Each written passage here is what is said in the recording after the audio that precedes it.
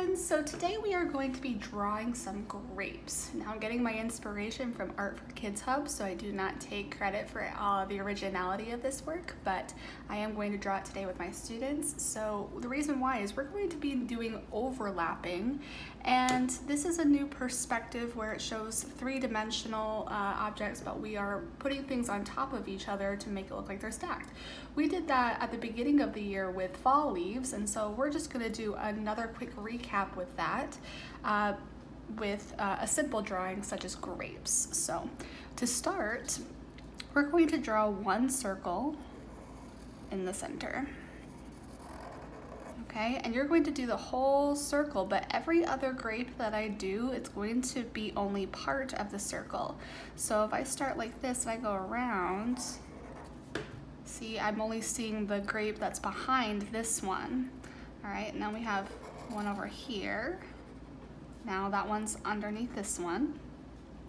Then I'm going to draw part of the circle like this. Another part of the circle. Basically, whenever I reach another line, I stop. And you can even go like that, so you can still see the circle. Then I'm going to go like this. And I can do as many grapes as I want.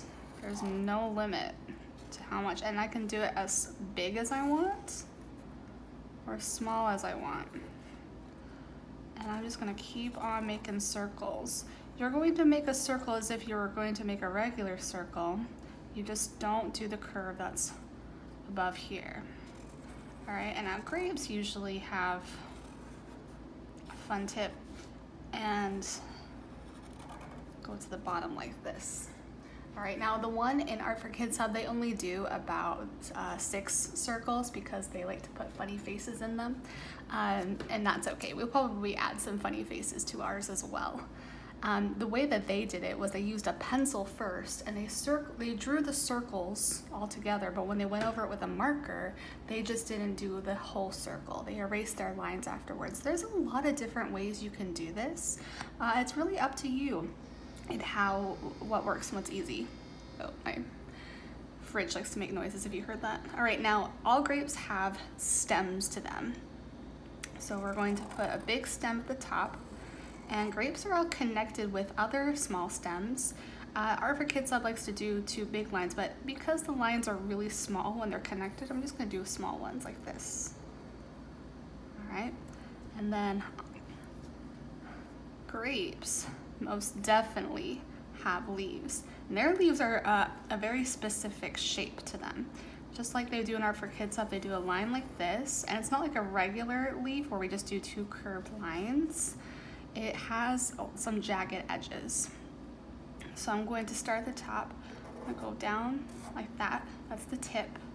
And I'm gonna go up, down, up, down, up, down, up, down, up, down until I reach this part. This is not the best leaf, and it's more pointed, but it gets the job done. Let's add some lines. All right, and there is our grapes. Now, Art for Kids Hub loves to add some silly faces to their grapes, so I'm going to do the same thing. Add some fun little happy faces to make our grapes more interesting.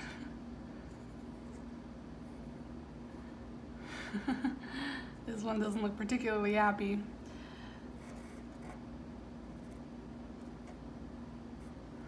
Do one down here. And how about one right about here? Make a little kissy face. And we'll do one up here.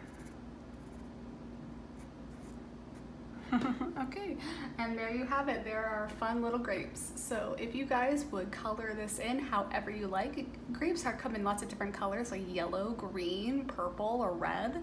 And if you want to do that, take a picture and send it in to Dojo so I can see what you guys have created. That'll be really fun. I haven't been seeing a lot lately. It makes me so sad and I want to see more. So please send me your drawings, and I'll show you mine when it's all finished in color too. So have a great Friday and a great weekend, and I'll see you next time, friends. Bye.